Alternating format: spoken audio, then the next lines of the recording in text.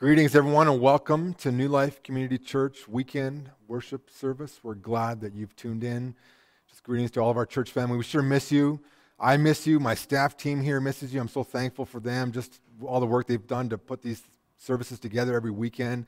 Katie, Shauna, and Karina, they're all just doing their part to make this happen for you, but it's just not the same. I get it, and you get it, and we can't wait to be together again in the future. But in the meantime, we're happy.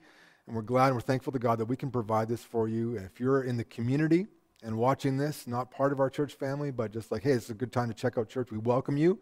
You're totally welcome here. We'd love to hear from you. So just send us an email, call us, fill in the online form on the website. We'd love to hear from you. If you're from outside of our region, from other parts of the provinces and the country in which we live, just greetings to you. Hey, Mom, glad you're here. And we just want to look at God's Word this morning as we come together to learn in the midst of this whole COVID-19 situation. So would you pray with me as we come to God's Word together? Our Father in heaven, we thank you just that you are the God over all, that we can trust in you even in uncertain and difficult situations. And today as we come to God's Word, give us a focus on Jesus. Help us to get away from our problems and our struggles and the anxiety that has riddled us throughout the week, and just help us to have a fresh vision of Jesus as we look at this passage in John chapter 11. And may you be glorified, we pray, in Jesus' name. Amen. Every day, maybe you're like me, you turn on the radio, or go online, or maybe turn on the TV, and you see the latest report. What's been happening? How many people have the virus?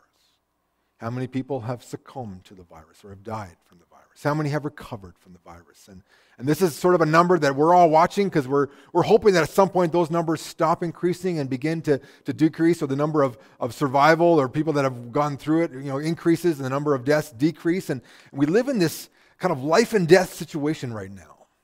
And it's interesting that as we come to God's Word this morning, we encounter a passage that deals with the questions of life and death and addresses it in a real direct manner through a story of three friends of Jesus and their journey with death, and how Jesus met them in their journey with death. And so I invite you to join us as we journey today into John 11, and we learn more about who Jesus is as he encounters a situation that would be similar to situations that you and I will face in our own life journey, and how Jesus brings a response to that situation. You see, what we'll find in this text is that there's a problem and that there's a solution. And that between the problem and the solution, there is an equation. There's a formula. And the key to that formula, to get to the solution, you have to have the right formula. You have to have the right equation. And in John 11, the Apostle John paints a portrait of Jesus Christ to show how he is the solution. And he's a key part of that formula to discovering the solution when it comes to the matter of death. So if you have your Bibles, if you don't have a Bible, again, you can email us. We're happy to send you one. It's also, hopefully, will be up so you can kind of follow along. But in John 11, the Apostle John, the first-hand eyewitness of Jesus Christ, writes in his gospel this story of Lazarus, of Martha, and of Mary. Follow along. It says in John 11, verse 1, thus, now a certain man named Lazarus was sick.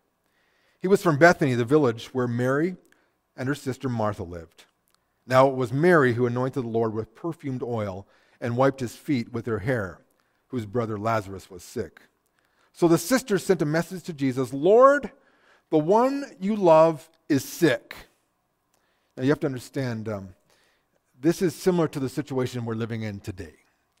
Lazarus is really sick. It's not like he's got a cold or just a small sore throat or a little sniffles. He is in palliative care. He is in the ICU of its day.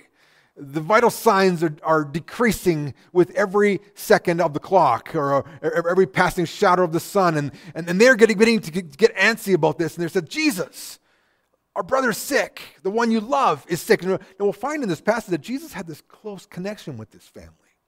And so it would be natural for us to assume that Jesus would jump up and run to help them as quickly as he could. Jesus responds, of course, to the request in verse 4. And he says, obviously to his disciples, he's not with Mary, Martha, and Lazarus at this time. He's away from them. When Jesus heard this, he said, the sickness this sickness will not lead to death, but to God's glory, so that the Son of God may be glorified through it. Now, Jesus loved Martha and her sister and Lazarus. So he says, this is the solution. The solution is this, that it's not going to lead to death, but to God's glory, that the Son of God might be glorified through it. You see, God brought this circumstance into their life so that John could record it for posterity and forever and ever as an example of how Jesus can meet us even in our situations of deepest and direst need. That he's going to bring glory out of the situation that they find themselves in. Just like Jesus and God will bring glory to the situation that we find ourselves in today. Despite the confusion of it, the uncertainty of it, the anxiety that comes with it, we can count on God to fulfill his plan and his purposes even in the midst of our difficult, trying situations that we find ourselves in today. He's aware of your situation. And he said, this will be for my ultimate glory. But what we find in verse 6 is really interesting. It says in verse 6, so when he heard that Lazarus was sick, he remained in the place where he was for 2 more days. I mean, the natural response that we would think would be logical for Jesus, for a family that he loved, that he was close with, that he would begin to head over there, or like he did in other situations with the centurion when he was told about his servant that was sick. Jesus said, look, it's been done, he's okay, he's healed. Jesus could heal from a distance, but in this situation, Jesus doesn't go anywhere. He remains intentionally where he is for 2 more days. Sometimes God does that to us. I don't know, maybe you've had that experience where you needed God's help and you called out for God's help and then God didn't help as quickly as you thought he should or the way he should. And you found yourself disappointed. And we're going to see that in a moment. But Jesus sits still and says, look, there's a timetable that Jesus is on that is aligned with his Father's will. And he's keen to do whatever God the Father wants him to do in that moment. And in that moment, God the Father was like, just take it easy, Jesus. Rest where you are. I got this figured out, and we'll figure this out. But for the humans, for the rest of the people on the earth dealing with this problem, it makes no sense. Maybe you feel that way. It makes no sense the way God is dealing with this situation of COVID-19. It doesn't make any sense why all these jobs would be lost, why all these people would get sick. It doesn't make sense why my circumstance, my kids are at home and this is messing up their grade 12 year, their graduation year. But it doesn't make sense. I've had to cancel this event and that event. It doesn't make sense. But God has a bigger plan in place. And after this, and it says in verse 7, Jesus says to his disciples, let us go to Judea again. The disciples replied, Rabbi, the Jewish leaders were just trying to stone you to death. Are you going there again? I mean, they had left Judea. It was a kind of a hotbed of activity. And the disciples were like, are you sure it's kind of dangerous to go there, Jesus? And Jesus replied in verse 9, are there not 12 hours in a day? He's using kind of a Hebraic expression. They kind of viewed the day in two slots. There was the daytime and the nighttime. And in metaphorically speaking, Jesus is saying the daytime is when you do the Lord's will. It's God's time. He's like, are there not 12 hours in a day? I'm following my Father's will, and when my time is up, but I trust his timetable in this situation. If anyone walks around in the daytime, he does not stumble because he sees the light of the world. But if anyone walks around at night, he stumbles because the light is not in him. He's like, basically, when you're doing God's will, you can trust that you're doing the right thing. You have that confidence that you're walking in the daylight hours. The disciples don't understand. They're just thinking about the earthly risk. But Jesus is like, look, my Father, I'm on his timetable, and we need to go back there because he's about to do something. We're about to do something really significant here. And after this, he adds to them, for the disciples' sake, our friend Lazarus has fallen asleep, but I am going there to awaken him. And the disciples replied, Lord, if he's fallen asleep, he'll recover. Now they're thinking, he's just sick or he's in some kind of a coma, that he'll come out of the coma. And Jesus is like, you guys just don't get this, do you? And he says to them in verse 14, Jesus told them plainly, Lazarus has died. And I'm glad for your sake that I was not there, so that you may believe. But let us go to him. Look, guys. I'm telling you, he's dead. Now, of course, how did Jesus know this? He received a messenger a couple days before saying Lazarus was sick. The messenger had gone back. We don't receive any notification that there's been any more communication, but Jesus knows that he's dead. Interesting, isn't it? You think the disciples say, well, how did Jesus know that Lazarus is dead? But they don't really get it, because even verse 16, Thomas replies, he says, yes, Thomas said to his fellow disciples, let us go too so that we may die with him. And he thinks maybe this is some kind of a spiritual journey and some kind of martyrdom. Who knows what he's thinking, but Jesus is like, no, I'm dealing with a physical death situation here. I'm dealing with an impossible situation.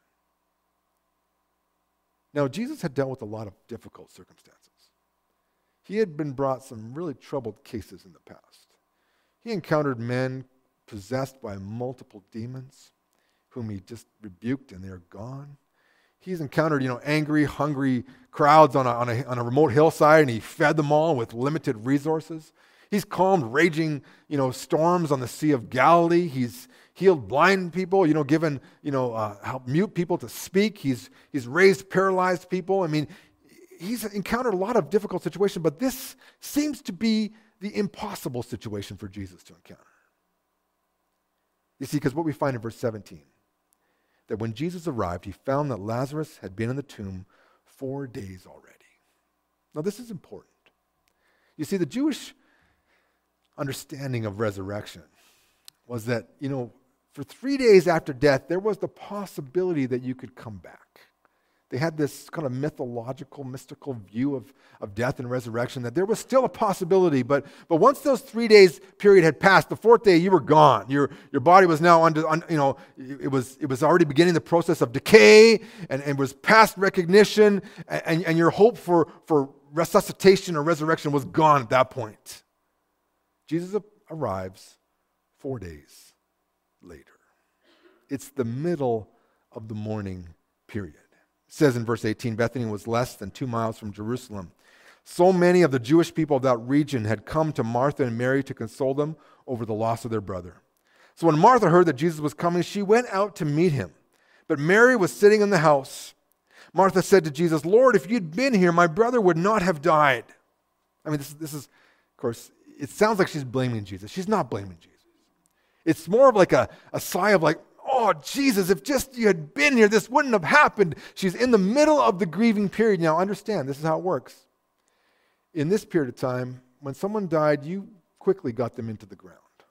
Because it's warm, it's a tepid climate, the body begins to decay quickly, so they would bury the person quite quickly, and then the mourning period will occur after that, for at least a week.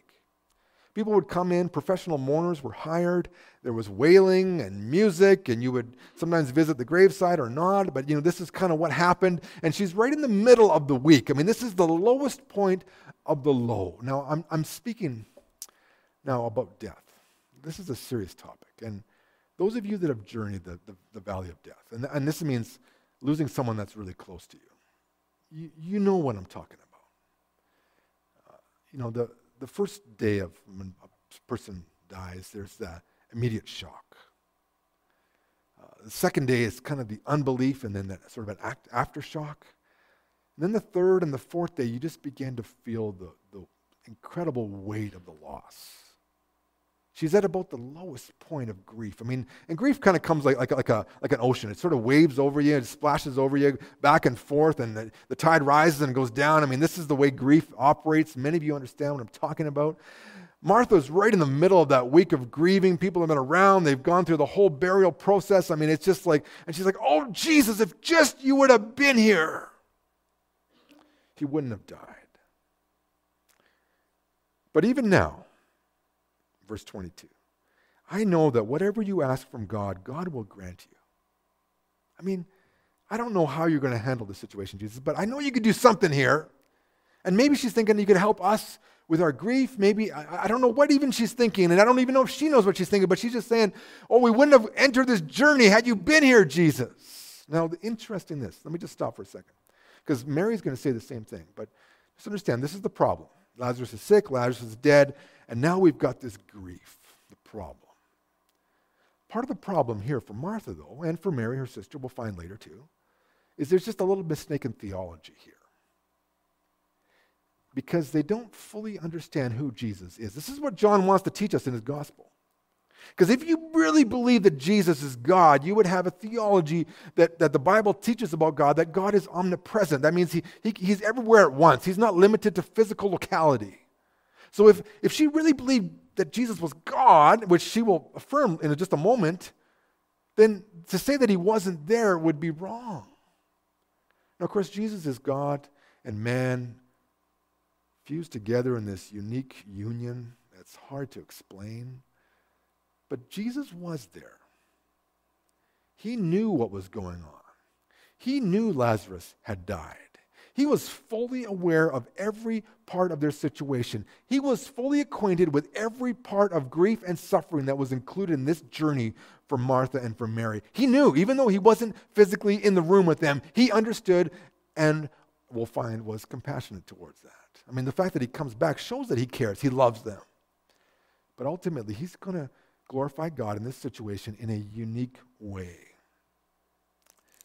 Jesus replies in verse 23 to her. He says, your brother will come back to life again. And again, this is a reference to what he's talked about in verse 4. This sickness will not lead to death, but to God's glory, so that the Son of God may be glorified through it. And Martha says, yeah, I know that he will come back to life again in the resurrection of the dead. Like, she remembers her Sunday school lessons. She remembers the teachings of Jesus. And he talked about the resurrection. There's going to be the resurrection to eternal life. She's like, yes, I know that he's got the resurrection promise. I get it, Jesus. And Jesus is talking about here and now. She's talking about way in the future. I mean, they're kind of on different wavelengths here. And Jesus looks at her and he gives this startling and significant statement in verse 25. Jesus said to her, I am the resurrection and the life. The one who believes in me will live even if he dies. And the one who lives and believes in me will never die. Do you believe this? I mean, this is a startling statement. She says, I am the resurrection and the life. Jesus says, he says, whoever believes in me will live even if he dies. And the one who lives and believes in me will never die. And he's talking about two different experiences of life and death here, which are significant to John's gospel. Because as he presents to us a picture of Jesus Christ, a comprehensive picture of Christ, he wants you to understand that there is life in Jesus, but it's not just physical breathing life. It's not heart pulsing and nerves racing. It's a deeper experience and a lasting experience of life. Jesus has come to restore the life that was lost when sin entered the world. And he is facing death square in its eyes and saying, look, I have life that transcends even physical death here. I love preaching this at funerals because it is a promise that we can cling to. That even in the face of physical death, we can continue to experience life. Well, how is that possible? Well, it's because we are connected to the giver of life, Jesus Christ himself.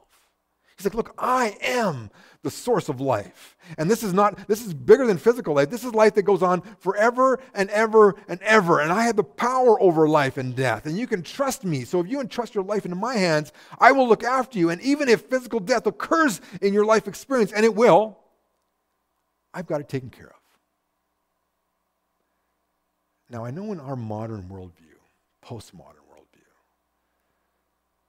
the possibility of death sometimes seems like such a scary reality. Especially maybe if you didn't come up from a faith background. And maybe even if you did come up from a faith background, there's some weird ideas about death that even make it more scary, And Jesus comes into that and he says, look, physical death is a reality because of sin in this world, but I have come to bring life, and I am the resurrection of life, and even if you die physically, you continue to live because you know and are connected with me. We'll come back to this. He's like, do you believe this? And she says, yes, Lord, I believe you are the Christ, the Son of God who comes into the world. She believes it, but she doesn't quite understand how this statement will impact the current situation that they are living in. This is a wonderful statement of faith in the Gospel of John. I mean, this is an exemplary statement that John puts several of these in his Gospel, just so you understand. What is the right response to Jesus? Here it is. Yes, Lord, I believe you are the Christ, the Son of God who comes into the world. Yes, you are the solution. But I'm not sure how how you fit into the equation to get from my problem to the solution. How do you help me, Jesus, here in this situation? And so it says in verse 28, Mary comes into the scene. And when she had said this, Martha went and called her sister Mary, and saying privately, the teacher is here and is asking for you. So when Mary heard this, she got up quickly and went to him. And now Jesus had not yet entered the village, but was still in the place where Martha had come out to meet him. Then the people who were with Mary in the house, consoling her, saw her get up quickly and go out. They followed her because they thought she was going to the tomb to weep there. Now when Mary came to the place where Jesus was and saw him, she fell at his feet and said to him, Lord, if you had been here, my brother would not have died. And when Jesus saw her weeping, and the people who had come with her weeping, he was intensely moved in spirit and greatly distressed. There's another story about Martha and Mary in the Gospels, not in this Gospel. It's a story where Jesus is teaching and Martha's working away, and Mary's sitting at Jesus' feet, and Martha's like, look, Jesus, can you tell Martha to Mary to give me a hand? And Jesus is like, look, Mary's found the better thing. She's learning from me. And it puts Martha kind of in this negative light. And I'm glad that this story is in the Gospels because it puts Martha in better light, and it kind of puts Mary in a different light, not in a supremely negative light, but Mary's stuck in the midst of the grief. All these mourners that have come from Jerusalem, this big crowd of people that's been wailing in the house, playing their flutes, these dreary songs on the flute, and just living in the moment of grief, are following her. There's probably this cacophony of sounds, and she encounters Jesus there, and all this is going on. And in verse 33, it tells us that Jesus was intensely moved in spirit and greatly distressed. It's hard to translate this verb. Our English translations tend to kind of lighten it, but in the Greek, it's the idea of a horse snorting. It's this kind of anger, and a healthy anger. It's this response of I can't believe this is going on. Jesus is facing this reality of this hopelessness of all the people around them. That death is the final frontier, and it's the point of no return. It's over. It's gone. The Hebrew idea of Sheol was the place of the dead, this mournful, lonely, shadowy kind of place, and there they all live, mourning this reality. And Jesus is standing there, the resurrection of life, and he just says, like, do you not realize who's with you? That we don't have to respond to physical death in this way. Because you have someone here who is greater than death. You have the resurrection and life standing right in front of you. He's irked at this. And Mary seems to be caught up in the emotion of the moment. Now, I'm to understand, I get it. Grief and mourning is a journey of emotional highs and lows. And it's healthy. And let me tell you, like I've been in, where people are just crying from their soul. Sometimes it happens at the casket. Sometimes it happens in the hospital room when the loved one passes away. I've seen it at the graveside when all of a sudden there's just this gush of emotion and this cry comes out of a person's voice, and you can just tell this is grief being expressed out loud. I mean, that's legitimate, but in this case, these were professional mourners. They're kind of playing the game. They're moaning, they're wailing. Mary's kind of caught up in this, but she's like, oh, Jesus, if you'd have been here, he wouldn't have died. Not blaming Jesus, but just saying, oh, man, this is such a horrible journey, and it could have, you could have prevented it. But she doesn't understand that there is a way through this journey. The very presence of Jesus right now is a piece of that puzzle. That Jesus wants to meet them in this journey. And so he says to them in verse 34, where have you laid him? And they replied, Lord, come and see. And it says Jesus wept, verse 35. We used to love 11:35 because if it came time to memorize a verse, that was the shortest verse to memorize. But it's a significant verse. Just think about that. Jesus wept. Apostle John wants you and I to know that Jesus was fully human. That he had emotion. And the word for weeping is different than the word for mourning earlier. This is not that wailing and screaming and trilling. This is just heartfelt sympathy for the moment. Now, but oddly enough, Jesus knows he's about to raise Lazarus from the dead. So he's not crying for his friend Lazarus, I don't think, in this moment. He is weeping over the reality that he lives and he's walking around in a sinful universe. Where the reality of sin is so poignantly visible at the graveside when you see that the wages of sin is death. Everyone dies, and we all live in this journey where we try to forget that reality or not think about that reality, but then we're all faced up to it at some point or another in life. And Jesus weeps thinking, if only they knew who was here. And he understands that he himself, in a short little while, will also be living this experience of Lazarus. Jesus knows. John 12, the gospel turns the corner and he's heading towards Jerusalem. He's heading towards the cross. He's weeping because he knows what he's about to face, too, in his own life. That he's about to face for you and for me, the cross. Jesus wept. It's funny because the people in verse 36, the people who had come to mourn said, look how much he loved him. I mean, they see it. Jesus is not this detached deity that doesn't identify with us. He totally understands our situation, and that's good news for you today. He gets where you're at. He understands the journey you're on in life. He understands the grief that you're facing. He understands the anxiety, the worries, the problems that are building up around your life. He gets it, and he's sympathetic towards it. But they said, in verse 37, but some of them said, this is the man who caused the blind man to see. Couldn't he have done something to keep Lazarus from dying? I mean, they're kind of sort of making fun of Jesus. Oh, he's so compassionate, but is he going to do anything? I mean, he is going to do something. But this is the thing. It's like we think, or we confine God to a certain point of action, and God says, I've got this taken care of, but I'm going to do it my way. And that's where faith and trust in Jesus comes into play. Because it's not always your way or my way. It's God's way. And he handles our situations in his own timing and in his own way for his ultimate glory.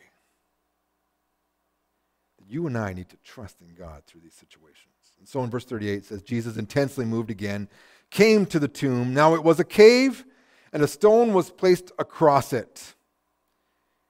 Maybe you've seen a picture of a tomb like this, and it's a rock thrown out, and there's sort of a cavity there where they would lie the body, and then there's usually shelves inside there where after a year the body was, the body would decompose on this bench of sorts, and then a year later they would take all the bones, put them into an ossuary, and put those bones up on a shelf, and all the family bodies were there in the tomb, and Jesus comes to this tomb. It's been sealed, it's been rolled across because his body now is in active decay. The corpse is doing what dead corpses do. And Jesus shows up. And Jesus says in verse 39, take away the stone. Martha, the sister of the deceased, replied, Lord, by this time the body will have a bad smell because he's been buried for 4 days. I mean, Martha is the pragmatist. She's the practical one in the family. She's like, look, Jesus, we got a problem here. It's going to stink. Like literally, it's as blunt as that in the text. I mean, this is not a good idea, Jesus. It's going to stink. I mean, I don't know what she expected Jesus to do, but he's like, look, I'm taking care of this. Yes, in its natural course of events, that is the reality, but I am encountering this situation as the Son of God, as the resurrection and the life. He says in verse 40, Jesus replied, didn't I tell you that if you believe, you would see the glory of God? So they took away the stone. Jesus looked up and said, Father, I thank you that you have listened to me. I knew that you always listen to me, but I said this for the sake of the crowd standing around here, that they may believe that you sent me. I mean, he's saying this prayer not for the benefit of him and his Father, but just for the crowd that's there, because they're all like, what is going on here? We've got a dead man decaying in a tomb. We got Jesus who's saying, roll that stone away. Now, interesting, he invites them to be a part of this. He could have just said, okay, come out, and the stone would have blasted away, but he's like, no, I want you to be a part of this with me. I want you to have some hands-on in this situation. Yes, roll away that stone. And then Jesus said, verse 43, when he had said this, he shouted out in a loud voice, Lazarus, come forth. Or Lazarus, come out. Now, some of the commentators said if he wouldn't have identified Lazarus, there's a possibility that all of the people in that tomb would have come out at once. So he identifies the one guy in the tomb that's allowed to come out in that moment. I mean, it's kind of an interesting thought. But then the one who had died came out, his feet and hands tied up with strips of cloth and a cloth wrapped around his face. Jesus said to them, unwrap him and let him go. Like, can you believe it? Never had they seen anything like this. It says in verse 45, then many of the people who had come with Mary and had seen the things Jesus did believed in him. Jesus looks death straight in the face and commands it down so that Lazarus can live. He said, look, Lazarus, come on. And Lazarus comes down and he lives. Now understand, Lazarus would go on to die later. But when Jesus died on the cross, and they buried him in a tomb, and he rose again on his own power 3 days later, he continues to live to this day. And when you and when I believe in Jesus Christ, when we place our faith in him, we have the promise that we too will live just as Jesus lives, with an immortal, indestructible body that lasts forever and ever. Amen. And in the final kingdom, understand, we're all heading in that direction if we believe in Jesus Christ. We'll look back on this tiny 70, 60, 50, 80, 90 year, whatever many years God gives us, period of our life as such a small piece of our whole existence. Jesus says, I'm coming to bring you life, to restore the life that was lost when sin entered the world. I'm coming to bring you life that goes on forever and ever. You can trust in me as the resurrection life. Even if you die, you will live. Whoever lives and believes will never die. He's like, the reality is there's this idea of the second death, which is the ultimate removal from God's presence forever and ever and ever. And Jesus is like, that's not my will. My will is that you would come and live with me and my Father forever in heaven, forever and ever. And look, I can handle death. It has no power over me. He proves it here, and he proves it when he rises from the dead. We find at the end of the Gospel of John. So as we navigate this difficult, strange season, full of fear and anxiety and uncertainty and even the possibility of death, the Gospel of John and Jesus himself tells us not to worry, but that the solution to the problem that everyone in the world faces is found in one person, Jesus Christ. That when he's part of your equation, you have the guaranteed solution. That you can trust in Jesus today and have this hope and this assurance, even in the uncertainty and the times in which we live. I mean, there are situations where we just don't know why things happen the way they do. I was thinking this week, as it's supposed to be spring, but here in Lloydminster it's minus 20 and 2 feet of snow outside. We're like, where is spring? Who knows? It's coming. Lord help it to come soon. But I was thinking about soccer season because that's usually what we would be doing in the spring as a family. And we ran a little soccer league down in Airdrie a few years ago, and there was one lady that volunteered to help. And she volunteered one year to set up a concession stand, and she would go get all the food and she would sell it. And she just was a bright light in the middle. We had 3 fields going, and she just was kind of the central person, and she just exemplified Jesus on the field. We had lots of community people participating, and she was an encouragement even to my wife and I as we kind of were journeying through some difficult times in our own life, and she just was smiling. And then about halfway through the season, she's not there, and so I just asked the director. We have this girl that I was working with that sort of managed the soccer league, and she's like, "Well, she's sick."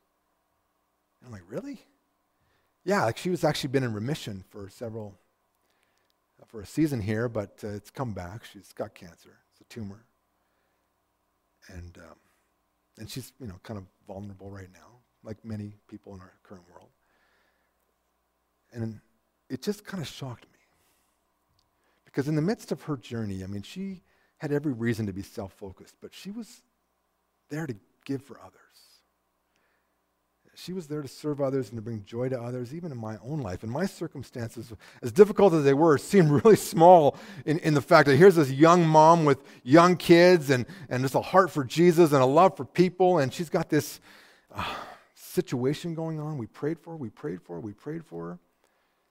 And in the end, she passed away. And I have no answers for you. Why did God allow that to happen? I don't know. He allows us to go through many different journeys in life, and I can't explain to you why some people get healed, some people don't. I have no answer except that God does it for his ultimate glory. And he allows us in this time right now of COVID-19 to go through this time where we've got our kids at home, where we're working from home, where some of you are unemployed, and I don't know what he's doing, but his goal in our lives is that he would receive glory and that we would draw closer to him even through it. So keep drawing near to God even in the midst of your circumstance. He took on the most difficult situation that life offers us, death, and he handled it with no problem. He can handle your situation. You can trust in him today. If you want to believe in Jesus Christ, you can just do it right where you're sitting, in your room, in your office, looking on your phone. It's a heartfelt prayer to God where you receive him, where I believe in you, Jesus. And what the promise is that you will receive this life that he promises. And while that might not take away the social distancing, you may not get your job back tomorrow, it may not fill up your bank account. I understand the problems and the situations may not go away, but you'll have someone to journey with you through it in a way that you and I both need. God's presence with us and a promise for eternal life. I was reading this article, and this is a quote that it was in the American Scholar. It's a secular article. The article was The Anxiety of Culpability. Philip Alsabi says this: "It's so hard to keep in mind that the human problem always isn't how to avoid death, it's how to live." It's so hard to keep in mind that the human problem always isn't how to avoid death, it's how to live. And he's writing this article about COVID-19 and all this stuff, but he's like, the human problem, but Jesus comes, he says, I am the solution to that problem. Life is found in me. I'm telling you, I don't know that anyone else is offering you anything better. There is nothing better. No one can help you like Jesus can in this situation. Christians, non-Christians, we all need Jesus. If you don't have a relationship with Jesus, that's what you need to start today. And for believers here today, we need to just get back to Jesus, circle back to Jesus. He wants to be glorified in this situation in your life. Trust him. Hold on to him. Cling to him. Believe in him and grow with him as we journey together. God will look after you. It may not be the way you think. It may not be as fast as you want it to happen. It may involve a different journey and destination than you expected, but he promises to look after you and to be the life for you and for me as we journey through this. I hope and pray that you'll find God's guidance in this situation in your life as we journey together. Let me close in prayer, and you can go on as a family with your own personal worship, and let me pray. Father in heaven, I pray for the person that's watching this video that doesn't know you as their Savior, that today that they would believe in Jesus Christ, the Son of God, who died for their sins and rose again. And they would experience the resurrection of life in a relationship with God forever and ever. And Lord, I pray that you would give us as a church here in Lloydminster the opportunity to roll away some stones so that people can hear the voice of Jesus calling out to them to come and find life. That there are those that are locked up in their houses that are looking for life in the wrong places. Help them to discover Jesus Christ. Give us opportunities to share him. And Lord, be glorified in us and through us in the peace and the hope that you give us through this circumstance and situation. Thank you for guiding us day by day. We give you the glory now. In Jesus' name, amen. God bless you. Have a great and godly day.